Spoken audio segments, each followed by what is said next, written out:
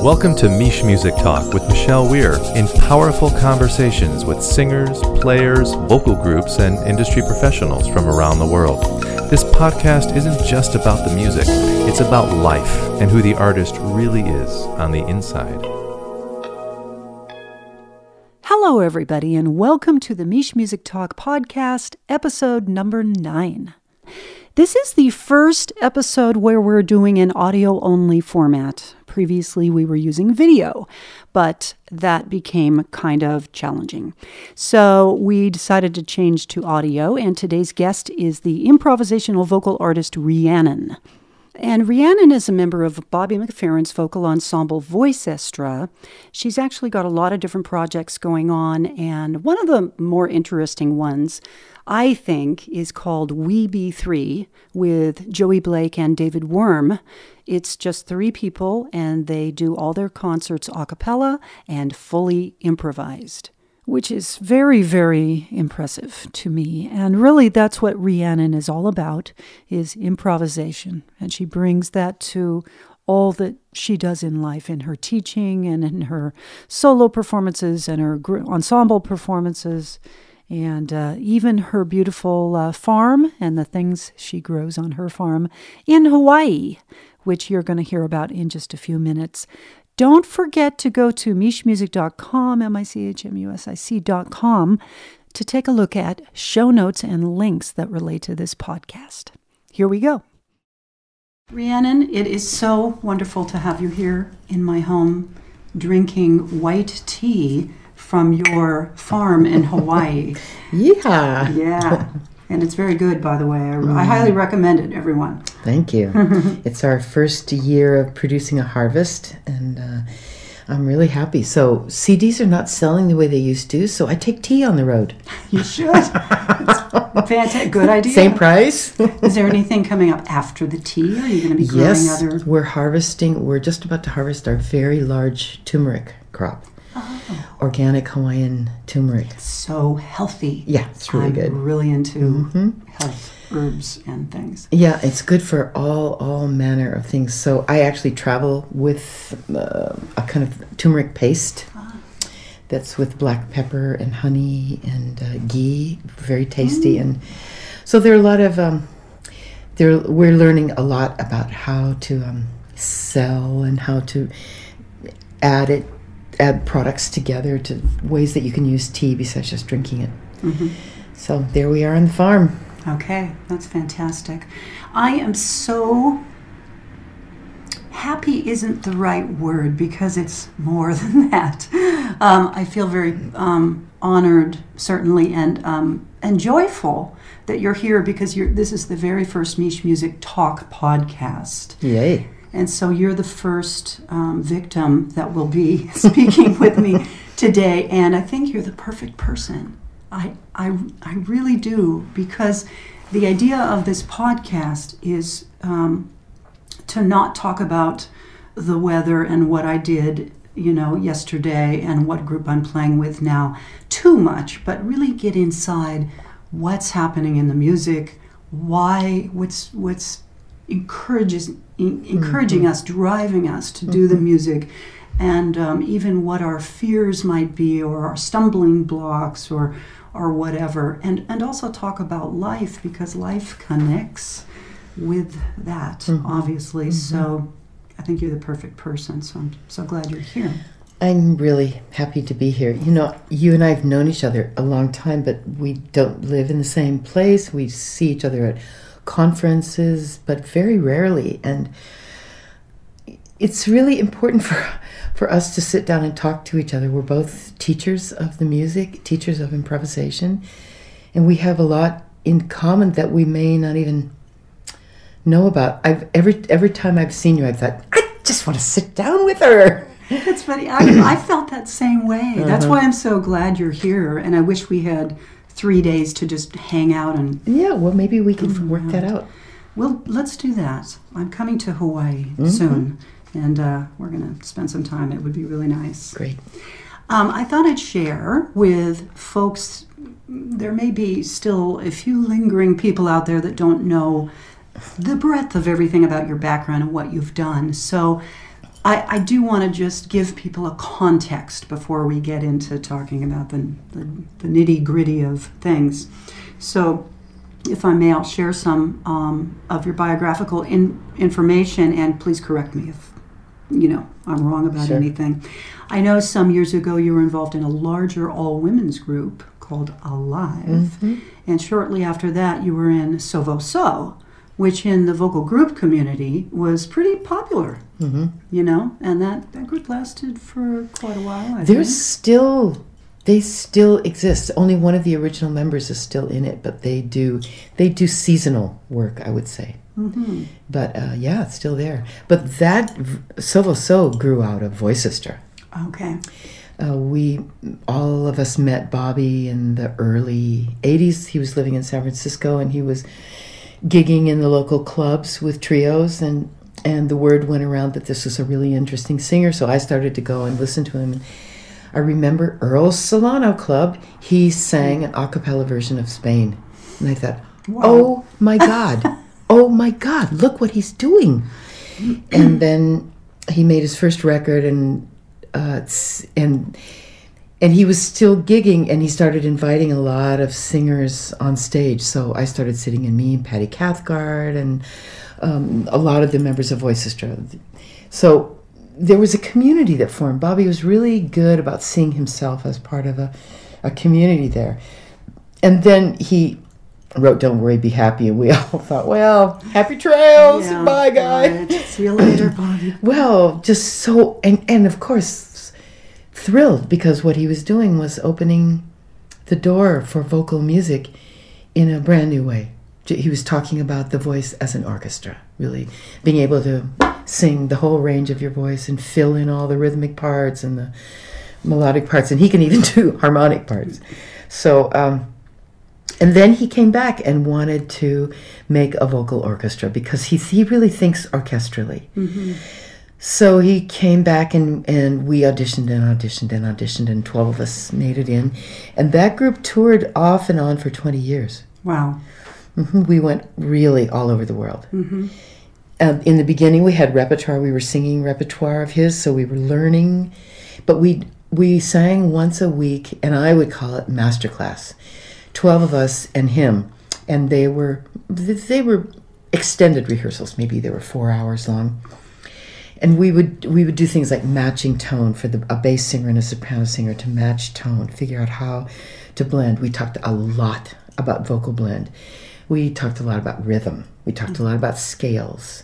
We talked a lot about passing tone from one to the other, so it would be really kind of invisible, and how to get those bell tones would really shift. And it was profound. And still is profound. Yes. Yeah. So we did that for a year. We did once a week. He went off the road, and we did that. And then we started traveling, and first we traveled with that repertoire, and then there was a shift. There's more detail about why, but it doesn't matter, except to say we stopped doing repertoire. And we went on stage, and we did what is now called circle songs. We would each section, soprano, alto, tenor, bass, we would each be given a part by him, and then we would sing it. But then he would shift parts underneath, so the thing didn't stop. Sometimes the whole concert would be one extended piece that was shifting everything about itself, but not stopping. I know there was something in his mind about like extended singing, where you don't stop, allows you to enter deeper and deeper and deeper into the core of the sound waves. And that was really important to him. He's a deeply spiritually guided person. And that was at the core. And also at the core was not an egoistic, your song, my song, but how do we make this music together? So there was a deep influence on me. Wow. It's just such an historic event that Bobby created these groups. And you were part of it from the very beginning. And just for anybody that's listening that doesn't completely have a clear picture in their mind, they were talking, of course, about Bobby McFerrin. And this is Bobby's group Voicestra that is still currently out performing. Which is like orchestra, only Voicestra. Right, which gives you the right. concept. Yeah. And they do currently go on stage, and there has been no rehearsal or no talk about what the music's going to be, and there's no notes, and you just go and do it, and that is a pretty incredible thing. We do an extended sound check. Because his beautiful sound guy, Danny, listens to each one of us. We sing separately, and then we do a blend. We create 2 or 3 pieces by ourselves. That Bobby comes, we work.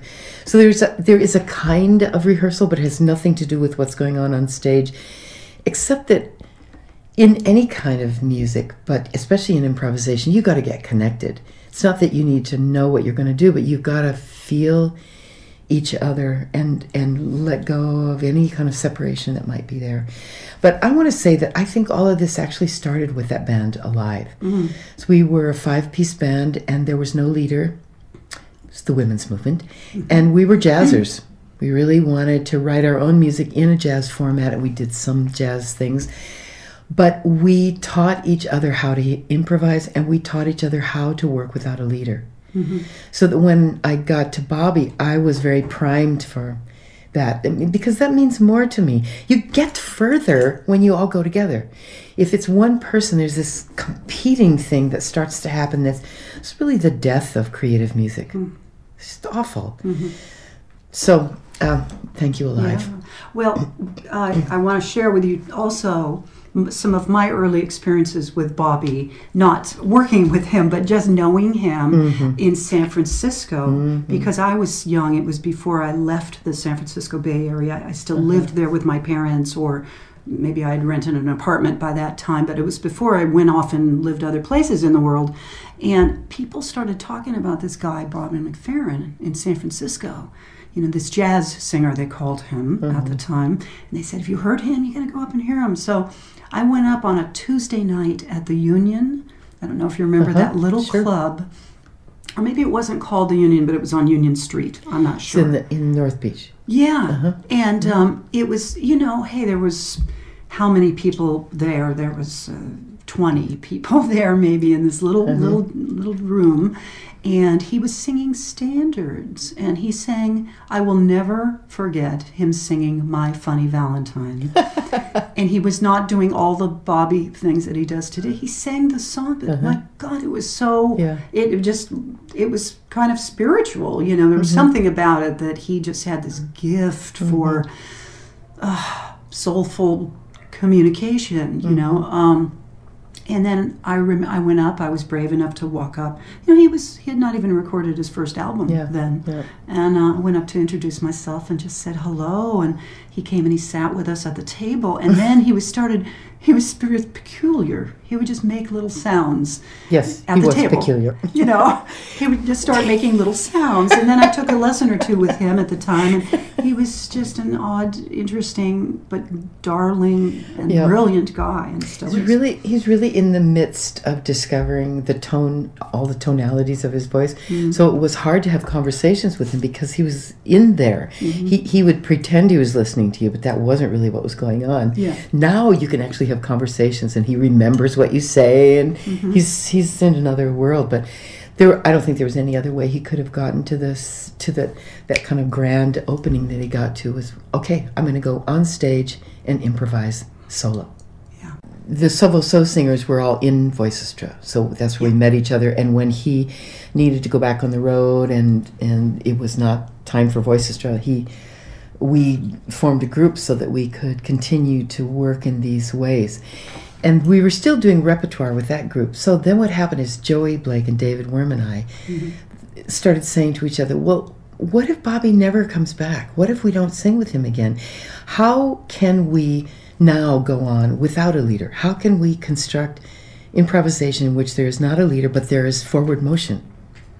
How can we not just stay on one chord or one pattern, one motif the whole time? So we started to teach each other about forward motion and creating chord changes.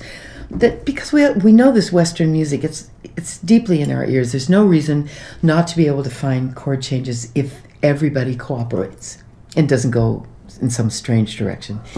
Providing they're listening, right? Yeah, big providing. Rule number one, sing less, listen more. Right? Listening and not involved in the ego of their idea, but actually thinking about, this is what the music wants to do now. And then if one of the partners goes somewhere, you have to agree to go there. You can't fight about it. You got to go, and you got to go right away. Yeah. So a little like improvisational comedy, isn't it? What I've heard about that is that when you're doing that, you never block someone's direction. If they start a direction, you go with the flow of the river. You don't go against it.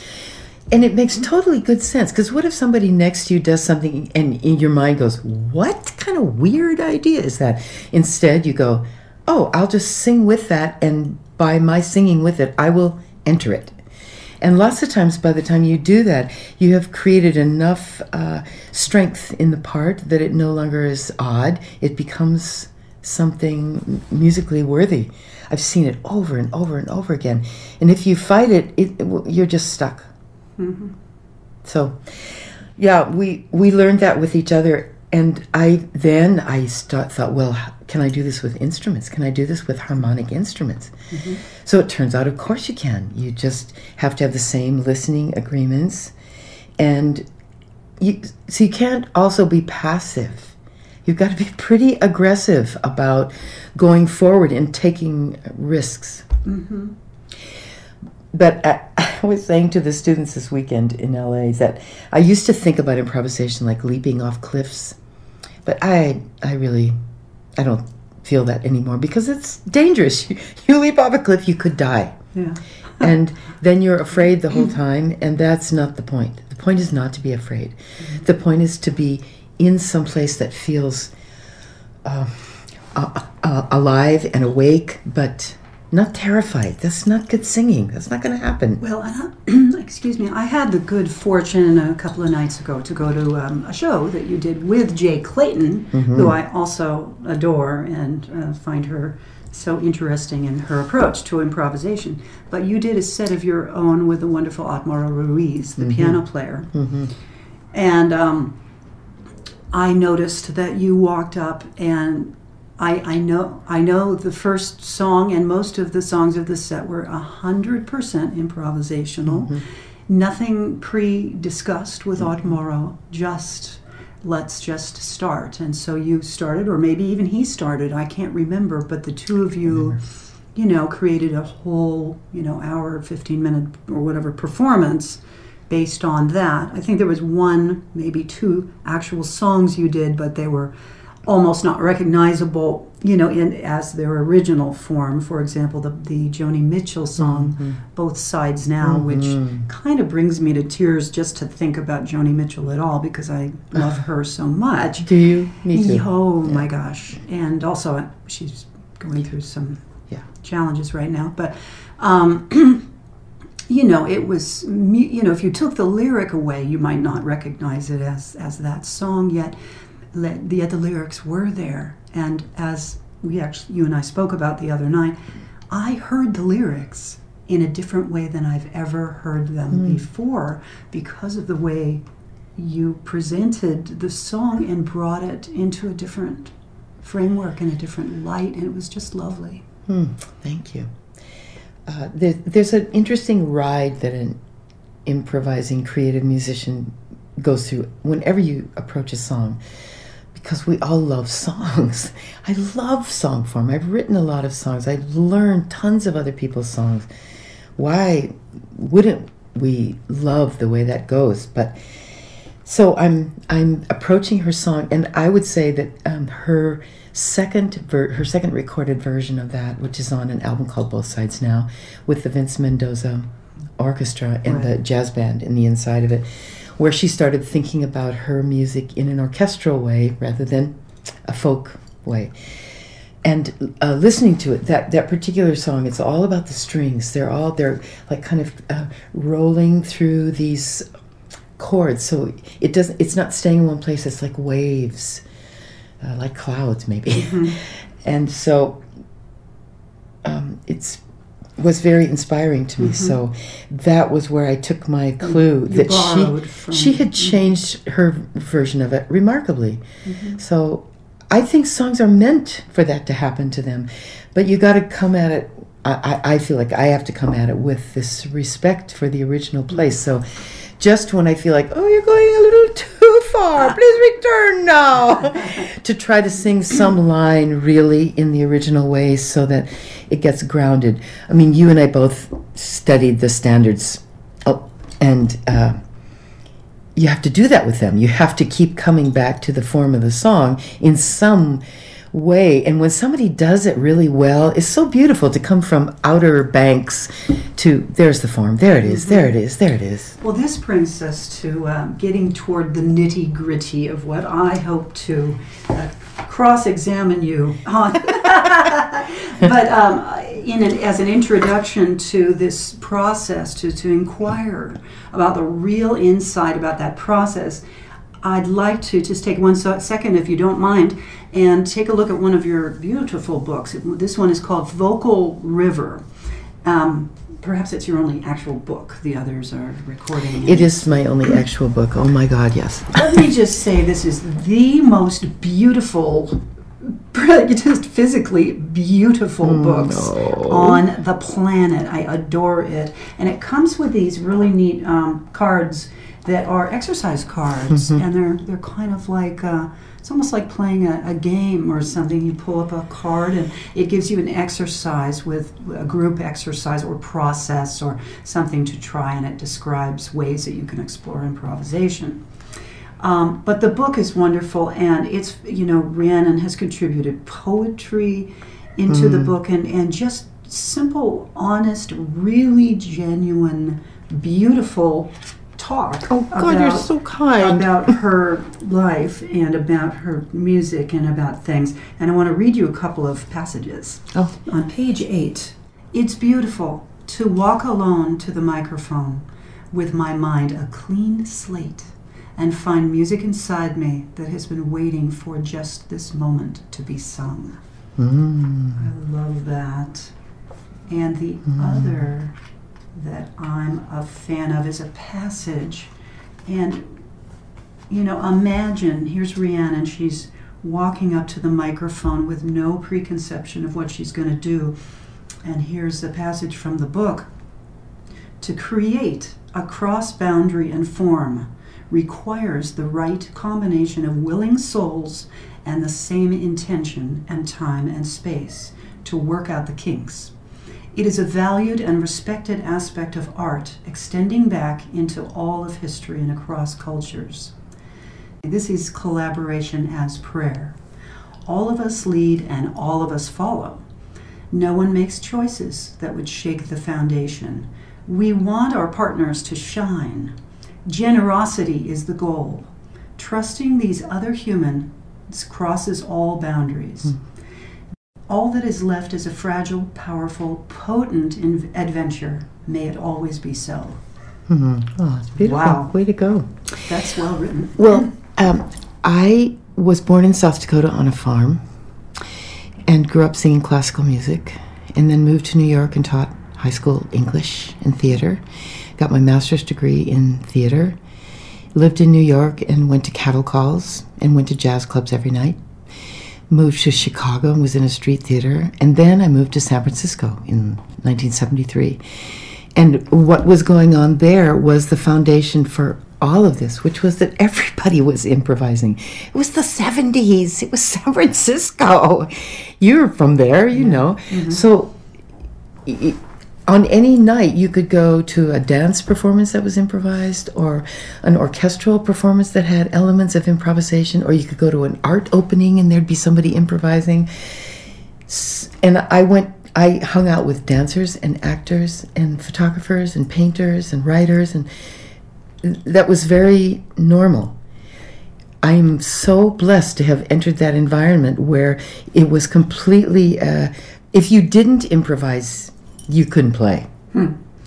And so I think that's created this whole hub of why I feel music as a communal art form, and how it passed through that because I lived in that community where people were teaching each other. We were all teaching each other how to do this and how to do it better. And then still people were composing and they were creating form. But when you acted it out, a lot of times it was improvised. Mm-hmm. So what I wrote in there is the product of being in this culture at a time when that was the norm. Mm-hmm. And then meeting people like Bobby and meeting people like Alive. And through my whole career, there have been a lot of dancers that I've collaborated with and taught with, a lot of body workers that I've taught with. So and California, God bless California for being this haven for people to try new things. You go as far west as you can. You get to California, and then unless you're going to jump in the ocean, you've reached the edge and you better figure out how to change, how to grow. Mm-hmm. I think that's California's enormous gift to the world. You know, you're from here. Mm-hmm. Yep. Just backtracking a little bit to when you were working with Otmaro the other night and you did Both Sides Now, you began to talk about form, that you felt, well, I really need to cycle around now and reference the song again to honor the song.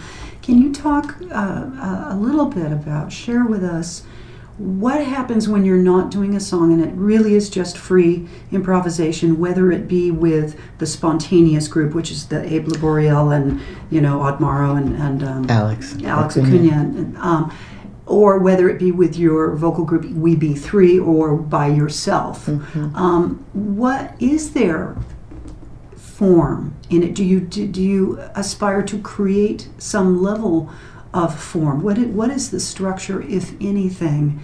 How's the listener able to follow your track and your train of thought? Why does it not get boring? Mm-hmm. Well, that goes back to San Francisco too, because I remember at some point all that improvising, I began to think, oh my God, if someone is not actually doing this, they're having to watch this enormously long thing that we're doing, how are they possibly following this? Why isn't this boring? And then I thought, oh, actually it probably is. So there was this great free palette, but we didn't really have enough form. We were breaking form. So that's when I swung over to jazz, because I thought, okay, here's a form that's got the head. You always sing the head. And then you go out, and you can go as far out as you want, but you know the chord changes. Mm-hmm. So for me, that was like a great brilliance to find that music of freedom that also, it's solidly what it is. So and Bobby is very much about form as well. So my teachers in this form along the way have always, I think, thought about song form. So I do when I'm not even singing lyrics, I'm just singing lines, I'm repeating, I'm trying to examine a form the way a composer would. I just am doing it spontaneously. Mm-hmm. So I try to see how far I can go inside that form. And then I go to the bridge. Now, I think about going to the bridge. Would the form show up in terms of motives that develop, sure, or rhythmic patterns? Yeah, absolutely. Okay. So at the same time, I've been teaching all like 40 years, so I'm learning how to perform on stage because of the way I'm teaching. My students are constantly giving me new ideas, and so what I'm seeing is, if I teach people to improvise by showing them the elements that hold music together, then when they're improvising, they're always going to be thinking, oh, we need a bass line. Or, oh, there's no percussion. Or, wow, that could use 2 or 3 harmonies. Which is what musicians we're always thinking that, but if you don't have the freedom to express that because you're inside of a certain song form, then you don't. But if you're improvising, then you're creating the form. So that's why I wrote the book, because I thought I should put these things down, even though the idea of an improviser writing a book is really weird. But then the more I taught, the more I thought, actually, I always feel like if I do this exercise first, it could lead to this or this or this. But if I don't do that initial exercise, there's a key piece of information that they don't get. So it just started to become really a pedagogy, I have to say. And then I could see that students were able to sing with each other, and understand what scale they were in. So for me, it should have tonal center. There should be some kind of scale, although the scale could change at the bridge or wherever. But there's a scale. You know where you are. I don't like the audience to feel on the outside of what's going on. I want them to feel like they're, in fact, helping to create the pathway by their energy of listening and witnessing. And our job on stage is to receive that information and not fight it. So not only am I with Amaro, but we're with the whole audience. So whatever vibe I'm getting, which was a really good one the other night, then he and I just try to see where the music wants to go. That's the best way I know how to say it. Because actually it's in the air. The music's in the air. So what happens during the occasional time that the vibe is not good for whatever reason? You're distracted. The people you're working with are distracted. The audience, there's an odd vibe in the room or something like that. Yet your task is to create something from nothing and make it wonderful. Practice. What do we practice? Because see, this is what I think people don't get and why it is not yet an essential part of music conservatory, music university training. Because it's not regarded as primary to the musical pantheon. But it is. I think if you understand improvisation, you practice it. So, you practice learning how to sing bass lines. You practice being steady at percussion. You practice being able to invent patterns on the spot. Here's an exercise that I do with myself that really taught me a lot about patterns. It's called home. Boat let it da-dum, boat let it da-dum, boat let it da-dum, boat let it da-dum, boat let it da-dum, boat let it da-dum,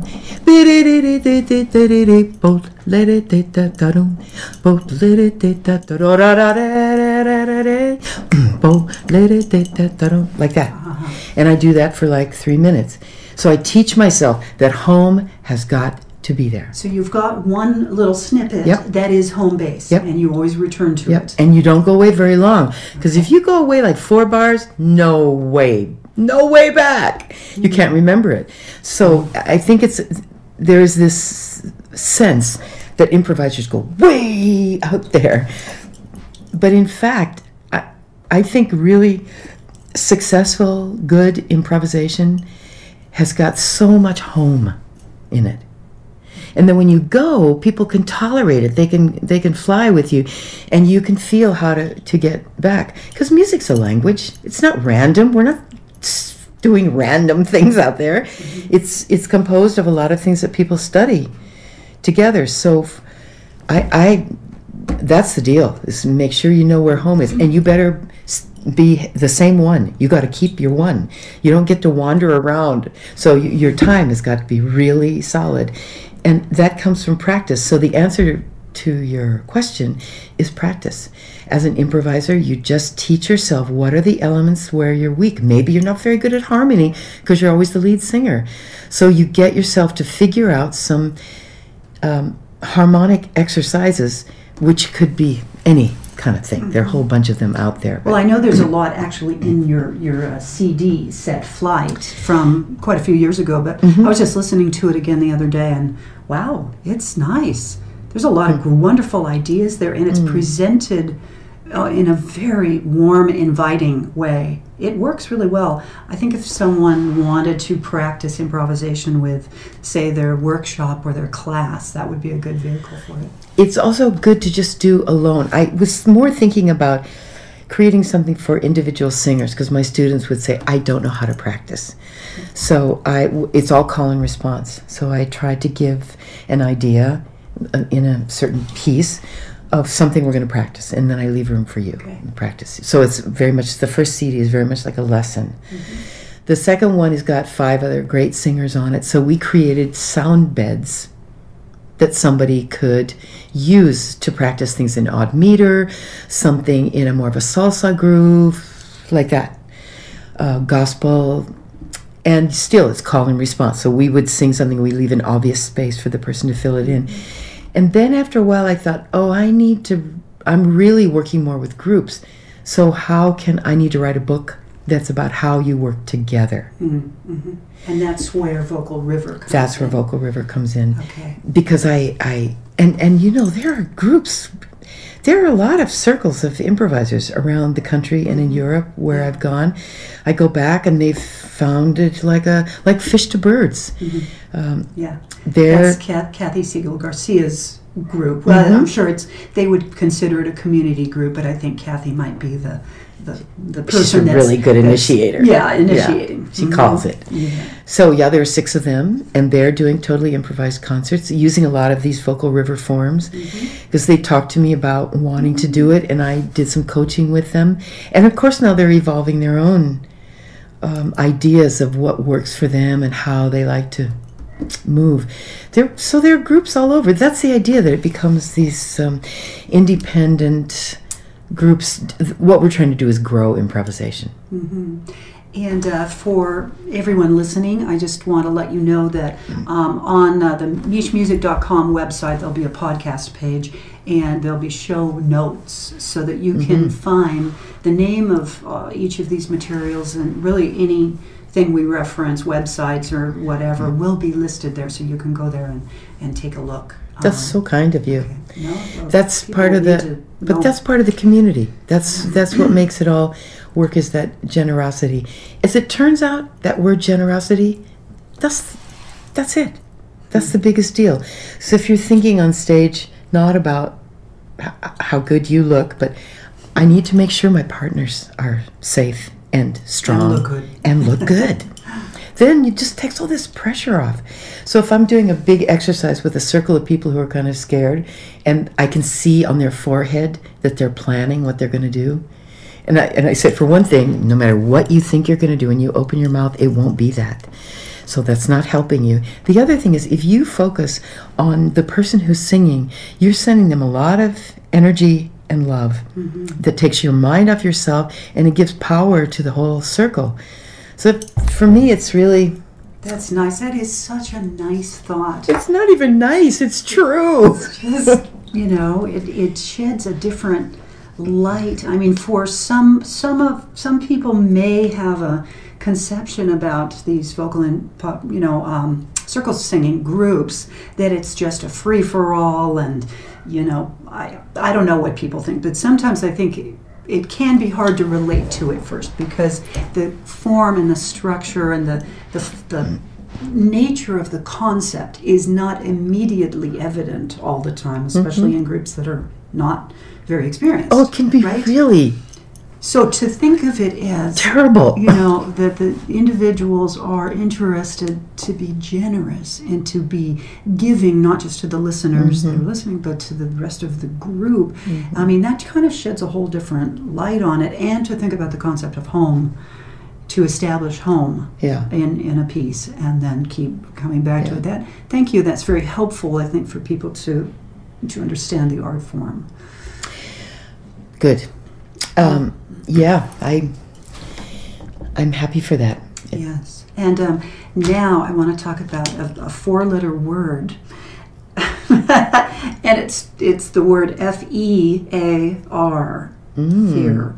The reason I want to talk about it is it's so very prevalent in my experience in working with people in the idea of improvisation. Even though what I do is I teach jazz improvisation that is based in the bebop language, basically. But I teach it all over the world, and with small groups and large groups, and cultures that speak English and cultures that don't, and all kinds of American groups at different ages and different experience levels. And if there's one common denominator, F-E-A-R is the common denominator. Everybody's afraid to look bad, of course. Nobody wants to look bad. Yeah, jeez.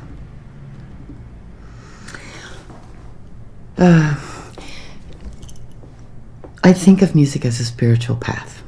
I have come to feel it that way. That takes some pressure off. I have played with a lot of people who pray before they go on stage. And they pray really great. For example, Abraham Laboriel and Alex Acuna.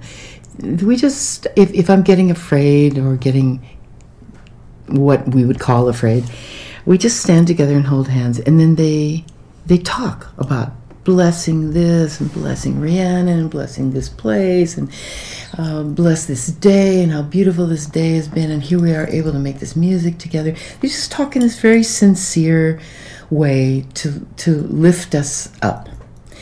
We would call our religious beliefs different, but the spiritual aspect of standing together and asking for the grace to make beautiful music, I'm completely there. And then I'm not afraid anymore, because it's not about me. It's about something bigger than me. My job is to get on board. That's all. My job is to get on board. So that's my fear. When I'm teaching I always teach in a circle, as do most of us, I think. So we're facing each other. I think that helps to remove some fear, because you're actually looking at other people's bodies. I try to do some things that relate to the body first thing. I do very often I do a breath meditation at the beginning of a session where I talk about dropping the breath through your body, and I go into some detail about the places where you find obstacles, the places where the breath kind of won't penetrate. Because we all have places that hurt, or places that are holding memory, so we work with that. And then I send it down through the bottoms of your feet, down into the floor, down through the structure of whatever city I'm in, and into the earth. Because for me, if I understand that I'm standing in a particular place on a piece of earth, and this is where the farm girl comes in. If I know that, and I know that the earth is under my feet, that is so solid. So I get a lot of music from the air and the earth. If I'm around the water, that's even better. Elemental. So I try to take people in at the beginning of a session in which we understand where we are and that we're breathing, and there's something about this circle that has a lot of power, and that they're not alone. And then we do kind of scary things pretty much right off the bat. Like we dance. Lots of times we dance. Just because people sweat. They dance, they laugh. It should be something kind of, rhythmically powerful. And then we do something like maybe cross the circle, where each person just takes a turn crossing the circle, singing and moving. And by the time we do some of those things, everybody's worst fears have already happened. Yeah. and they've got to believe that I'm watching for them. You know that as a teacher. Yes, that you're caring, you're on their side. It's our gig. You want them to be their best. Yep. Absolutely. And they're not going to be wrong. They're practicing. Yeah. It's that thing. That's what the students were saying this weekend in LA, that there's a perfection about studying music that I really think we can shift. I don't see any reason why not. It just doesn't have to be that way that terrorizes people from not doing it the right way. Of course you're deeply studying technique and form and composition and all those things, but there's got to be another side that helps to balance it. I just think fear is it's manageable. It's manageable. It's a human emotion. I mean, some people will tell you it's the other side of excitement, and it is. Of course it is. But when fear has got a grip on you, that's pretty hard to call it excitement. It just feels like fear. So I try to call things to the best of my ability, how I see it, and then however many people are in the circle, they're holding each other. That's the job. It's not just the teacher's job. It's everybody. Yes. And over the course of a day, they start to realize that it's actually true. Yeah. I thank you for that. And I do that a bit too in my workshops. I'll just say a few sentences about how, today, during this time that we're together, we are a family. You know, Nice. We're here to be together, to enjoy the process and to learn and to be vulnerable, and so on. And that type of thing really does help set the stage. And I'm inspired by your idea of starting with movement, getting physically involved. I think I'll steal that idea, Sweaty. if I may. Yeah, just make little playlists. Like sometimes I do something that's kind of slow, and then people can do stretching, Yeah. and then kick it up. And Mm-hmm. I love it. It's the first card. Oh, Dance. okay. Good. Great. So I got it from, I don't know, I probably got it from my dancer friends. Is there anything that you would like to share with singers? May they be young, may they be old, maybe they be experienced, may they not be experienced. Just in general, words of wisdom, tips, advice, anything. Oh, that's so large. Yeah. Well, the thing that comes to my mind is integrating.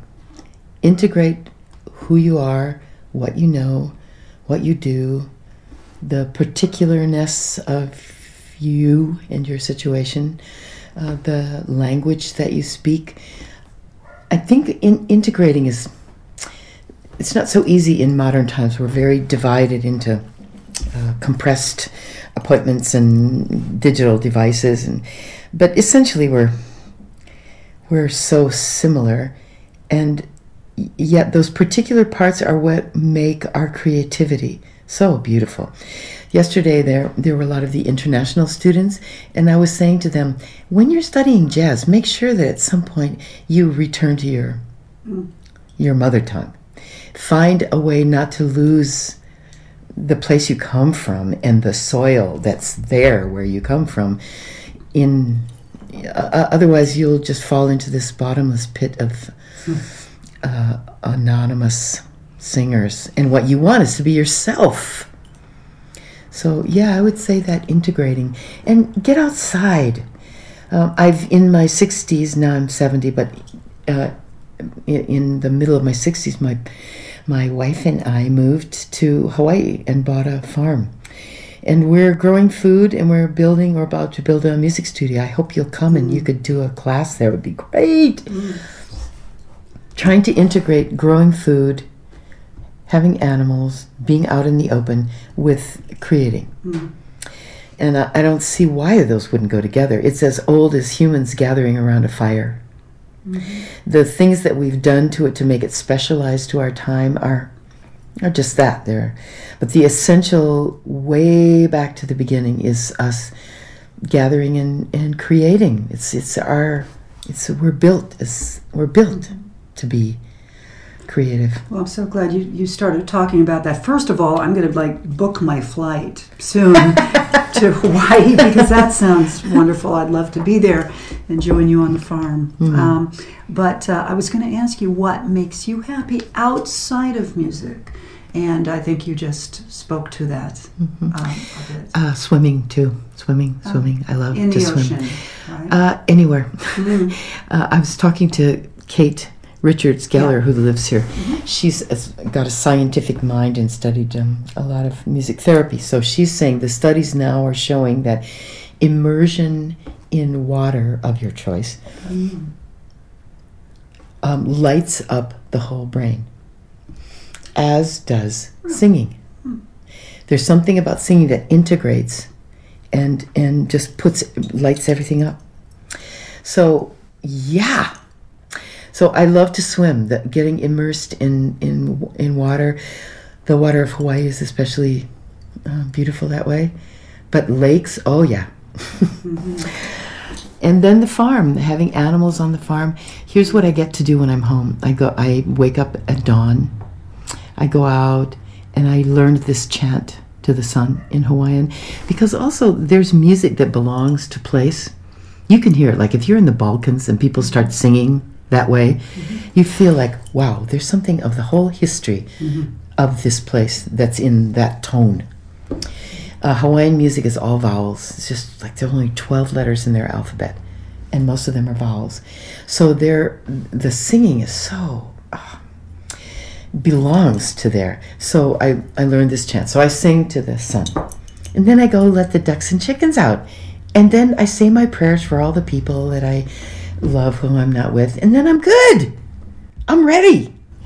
And I feel like that's a way that music wants to be in our lives daily, for really functional as well as artistic reasons.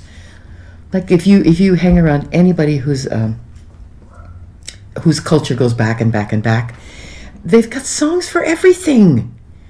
For all the cooking work, for all the labor to bring the animals and the food and build, and that's what it's always been, to deal with fear. Mm-hmm. I've often referenced in clinics how the indigenous musics, whether it be from Brazil, samba or whatever, or swing music in the United States, are so connected with the language. The rhythms within the language, and the flavor, sometimes even the mood. I'm thinking Brazil especially is very connected. Oh yeah, and how it comes out in the music. Gorgeous. Yeah. It's meant to be that way. So that's what I mean. It's in the soil. Mm-hmm. It's really actually in the land, what goes on there. Yeah. So, and then I get to make this transition, which I must admit is sometimes a little awkward, from being a farmer. I get on a plane and I land somewhere on the mainland or Europe, and I become a musician, teacher. Mm-hmm. It's just, if I could iron out those transitions, it would be, because I'm so lucky to get to live on a farm and then go to places of lots of people and sing and teach. And then get to go back. And go back to the farm. Because the farm is fueling me. But the music on the road is also fueling me. Mm-hmm. I get that humans have a kind of diverse notion of what makes us happy. Like, what makes you happy? What makes me so happy is to be outside and to be out hiking.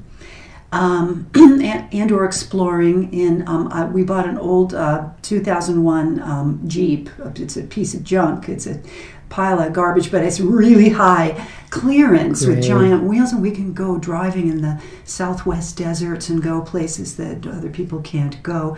And to plop down my tent there, I have no happier place in the world than my tent. I love it, and I figured out how to be very comfortable in it and to make that situation very comfortable. And how does that change your music? Well, gosh, I don't know exactly. I think it just puts me at a place where I've got a place to go to that's not my office, and it's not a teaching room, and it's not, dare I say, it's not being around large groups of people. It's getting some solitude and some peace, and it's getting away from sound. Mm-hmm. I actually crave to have peace and quiet. Mm-hmm. I'm sure many of us do, because we don't get that much in life. But there is a kind of sound out there in the desert, like almost beyond what the ears can hear, but the aliveness of the stone. Oh my goodness. I really admire that you do that. It's very great.